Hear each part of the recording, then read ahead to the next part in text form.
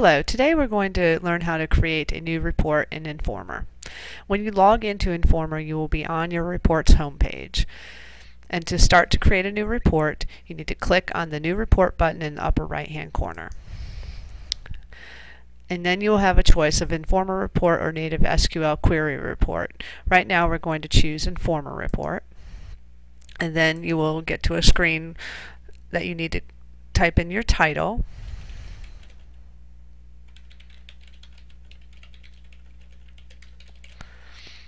And then your data source. Now your data source is the database or the data source where you're pulling the data from. And then within that data source you need to click on your mapping or your file. And I know that this information is going to come from the person file. And then we're going to put in a description. And then the next step is to choose a tag. Now tagging is important so that you will be able to go back and find your report after you've created it. It's a sort of filing system within Informer. So I'm going to say demo so I know where this is the next time I go in, and then I can click next.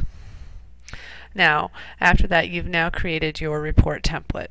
You can see the title, the description, and the data source. If you do need to edit any of these, you can click on any of these links to go back and edit. We've chosen our mapping, and the next step we need to do is choose the filter upon how we want to filter the data from. So we're going to click on the None link, and then we have a list of criteria types to add. Right now we're just going to go and use two simple conditions. So we're going to click on Simple Condition, and then you have to fill in your property, your condition, and your value. Your property is your field. Now I'm going to go by state and gender is how I want to filter this report. So if I start typing in state, I can choose it this way. I can also go into the ellipsis to the right hand side of property and choose state this way by typing in the search field up top. Our condition is also considered an operator. We can look at the drop down box and we can pick which one we want to use.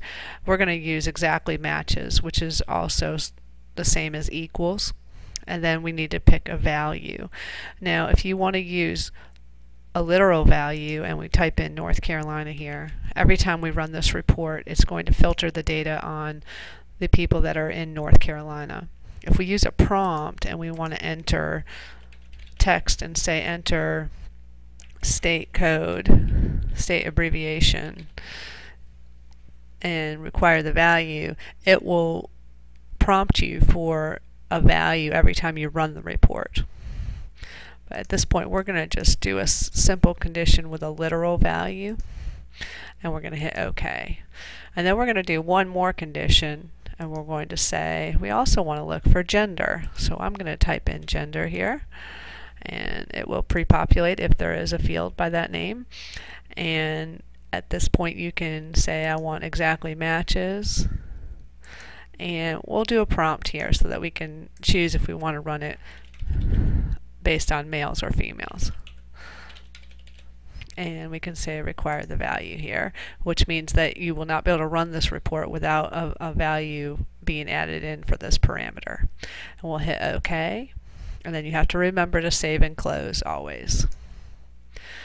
Okay, now you've actually created your filter, and now the next step is to create the columns or the output.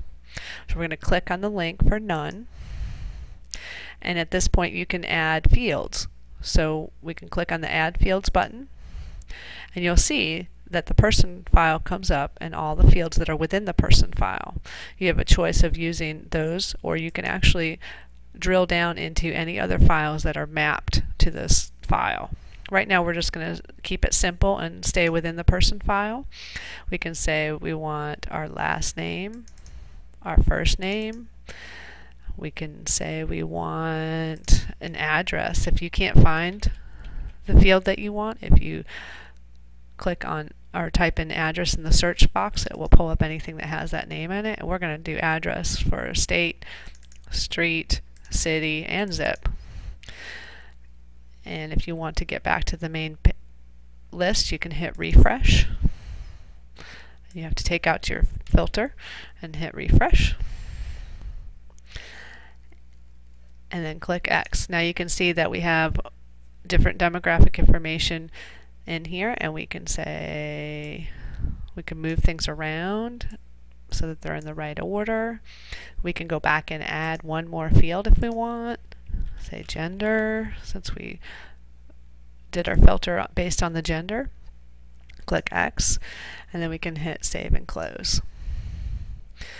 And there is an option in here if you want to do any kind of sorting. You can hit the link next to sort, and you will have a choice to sort by any of the fields that you have put in your columns or your output. So right now we're going to say I want to sort by last name and then first name, and we're going to hit save and close. And we can now hit our data tab to run the report. And it's going to prompt us for the gender because we asked it to.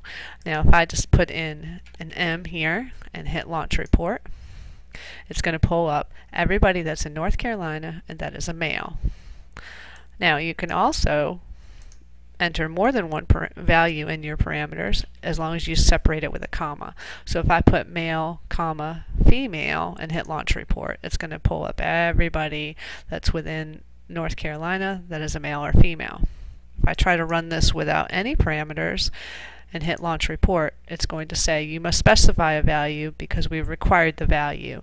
And you can tell over on next to the parameter there's a little red star. And that is how you create a simple report.